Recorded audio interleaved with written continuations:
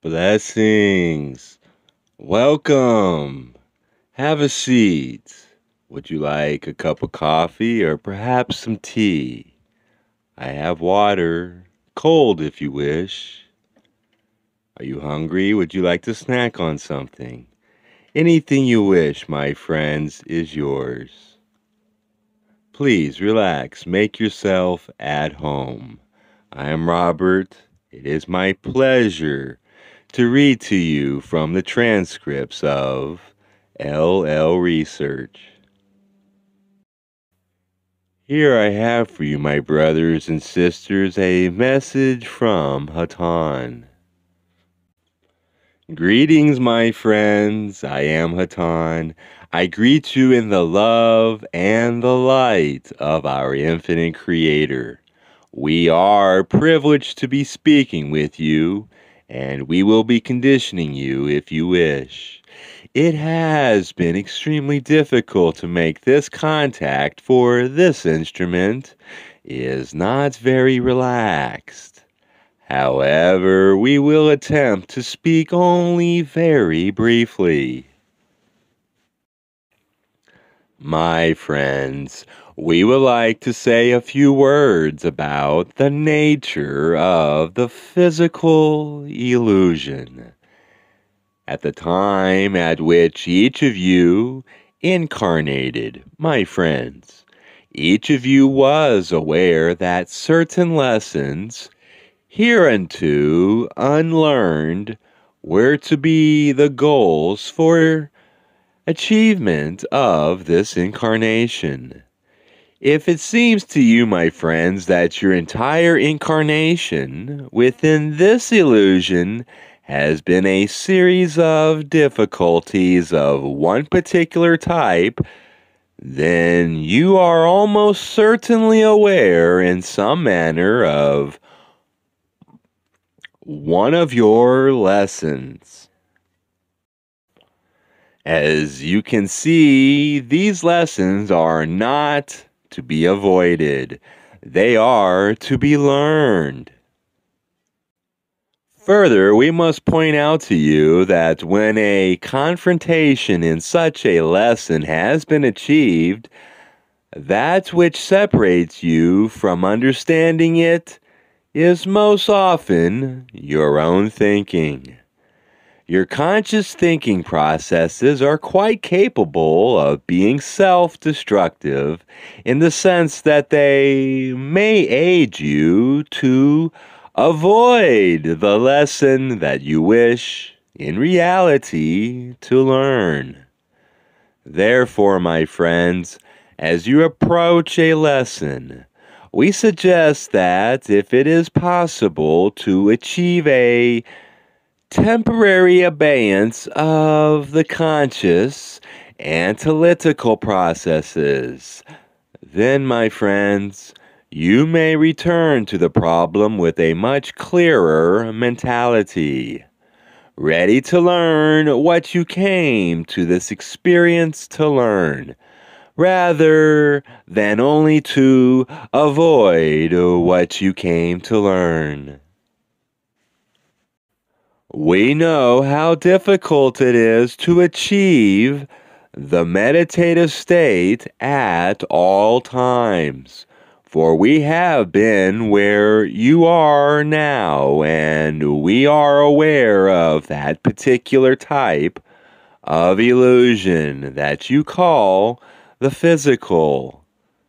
We urge you, therefore, to depend on meditation of a formal kind, then to attempt a semi-meditative state.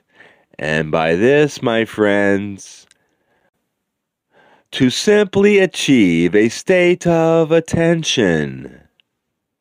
Also, so that your destructive impulses are not free to completely cog your mind and keep you from learning the lessons you came to learn. Now, I'm speaking of one's attitudes towards what you experience in the physical illusion. I find your reactions to what you have experienced in your illusion are reactions based upon an unbound faith. This is normal upon your planet. The reactions to experience in almost every case are based upon an intellectual understanding of your present illusion. This understanding is totally false. It is necessary to construct a totally new base for understanding. This new base should be one which communicates with truth. It is only possible to construct this through meditation. We observe the people upon your planet. We observe their conditions and their reactions to experience. Their reactions are totally different from ours, or from any people who are aware of the nature of the illusion they are experiencing. It is a difficult problem for the people who have not become enlightened as to the true nature of their existence to break out of the responses that they have assimilated during their present experience. However, this not only should be done, it must be done if one is to make full use of the experience. And this can only be done, as far as we are aware, through the process of meditation. This process will provide you with answers to all of your questions. You have, at this time, many questions. But, my friends, even these questions will lose their meaning as you avail yourself to truth through meditation. For you will find that the answers which you sought are no longer meaningful. You will construct an entirely new system of thinking, and entirely new awareness, and entirely new understanding. This is necessary if true progress is to be made.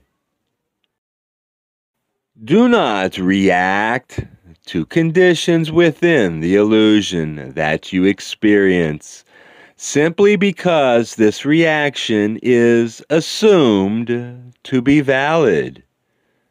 Avail yourself to truth through meditation, and then you will understand each and every experience that is brought to you. If you wish to hear, please let me tell you this. The master teacher known to you as Jesus was able through meditation to become aware of truth. His reactions to experience were of such a nature to cause much concern among those who were aware of his reactions. They did not understand his reactions to the illusion, for his reactions were based upon his understanding of truth. This understanding allowed him to act directly as an emissary of this creation, acting in accord with the laws of his Creator. He was able to fulfill the desires with many he came in contact. His reaction to this experience is but partially known to the peoples of your world at present, but this will serve as an example. His reaction was one of love. It was a reaction of love that was in no regard whatsoever to the nature of the experience. This love was not necessarily expressed in the way that it is expressed by the people in your particular illusion, for it is not understood. For this reason, this man, Jesus, was hated by many and loved by many, many more. His expression of love was very pure in nature. It was not in the same sense as the emotional love that your peoples express in an attempt to indicate their conception of love. It was a simple demonstration of total concern for the fulfillment of the desire of his fellow man. His awareness of this desire was greater than the awareness of those whom he served. For this reason, they did not understand his expression of love. This man attempted to fulfill their real desires. The people whom he attempted to serve were unable, for the most part, to understand that he was serving their real desires. These desires, my friends, were simply to grow in a spiritual sense. It was not possible for this man to provide fulfillment of this desire for spiritual growth without apparently seeming to provide that which those whom he served did not actually desire. For this reason, there was little understanding of his service by any but those whom were directly aided in a physical way. He considered the spiritual growth of an individual of much greater importance than one's physical well-being, which is a very correct analogy. For this reason, his actions at times seemed in divergence with the love and understanding that he brought to those whom he served. Meditation erases these false illusions under which the peoples of this planet are forced by their own thinking to act in such unproductive ways. Spend time in meditation and become aware of reality. There are but a few simple concepts that are necessary to understand. These can be understood quite simply in meditation. We have spoken many times through instruments such as this one about these simple concepts. The eradication of the personal ego and the desire for true service. This, my friends, if thoroughly understood and practiced, will result in immediate dissolution of the illusion under which you serve. And then you may serve directly in the light of your Creator. For this is the Creator's service. This is our service. and this is your service. This is the original thought. This is the original creation, each part serving all of the other parts, asking nothing and expecting nothing, and therefore receiving everything. It has been said in many ways by many of the masters who have lived within your illusion and have understood, and yet it is so very difficult for man on earth to understand. Very difficult for him to understand. My friends, as long as one does not avail oneself to the true understanding of this through this process of meditation, my friends, the words which you now hear become meaningful, and you no longer will question, for this meaning is truth, and it is for you.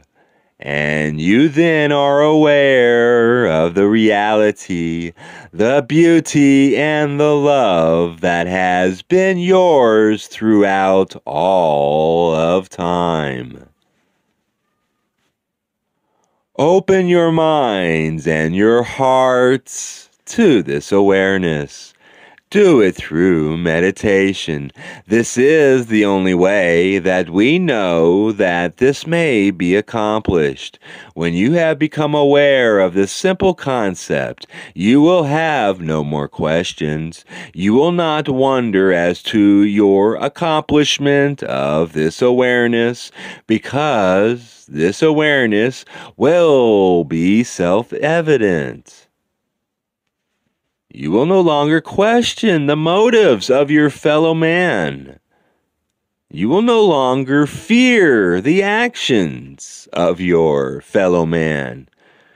You will simply project the love of your Creator for all of the Creator's parts, for you will be with all of these parts. And you will be aware of your unity with all of the parts of the creation. You will not be understood, my friends, but it will make no difference, for you will understand. You will not be loved, my friends. But this will make no difference, for you will love. You will feel the vibrations. They will merge with the creation. Your spirit will sense in harmony with all that you experience. Trust me, my brethren, this is true. I am Hatonn. I will leave this instrument at this time.